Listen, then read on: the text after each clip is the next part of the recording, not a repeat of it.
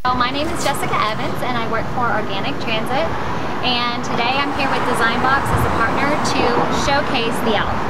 The ALP is called an electric light fun vehicle, and basically what we're doing is we're bridging the gap between a vehicle and a bicycle. So what you have here today is the ALP that has a 100-watt solar panel on top of it that gives energy to the battery.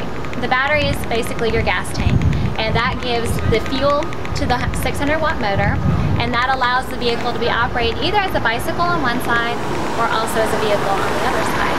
And so we're educating the world about this green space, how you can be mobile and yet still be environmentally friendly. Approximately 9 feet by 4 feet.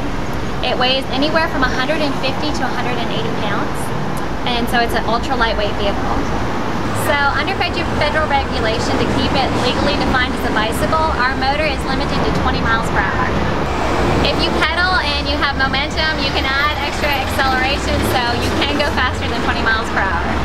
It's a unique experience because it's not quite like a bicycle. You're not leaning forward, it's a recumbent, and so it really is more like being in a car, except for you have the advantages of having the fresh air blow around you, you can hear all the birds. It's a really nice experience. Do you ride it or do you drive it? Oh, good question. So it depends. If you decide to pedal, you're going to be riding it. If you decide to hit the motor, then you're driving it. So you can do one or both.